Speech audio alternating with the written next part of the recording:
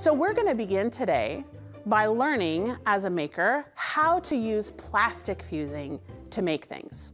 So before we get to that point, I want to talk a little bit about safety. When we're being a maker, we want to make sure that we have an adult around, or we talk to adults before we use some of the tools and equipment. We want to ask for permission and make sure that this is in a safe environment to use these things.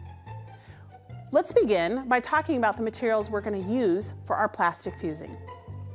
We're going to use an iron, scissors. We're going to use various plastics. These are all plastics that have come from bags. There's some bubble wrap in here too.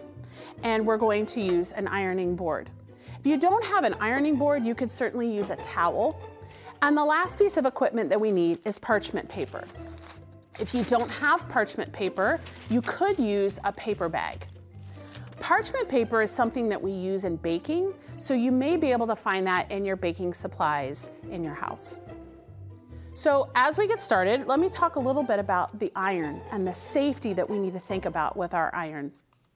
It's not plugged in right now, so it is not hot. But the important thing to think about is this piece right here. This is the sole plate. And when the iron is plugged in, the sole plate can get very, very hot.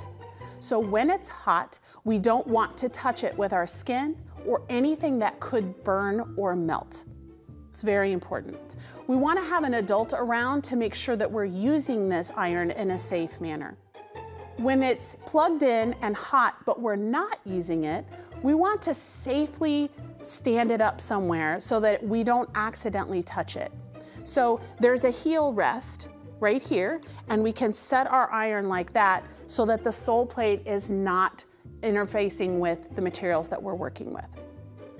I'm going to plug in the iron now so it can start getting hot as we move forward.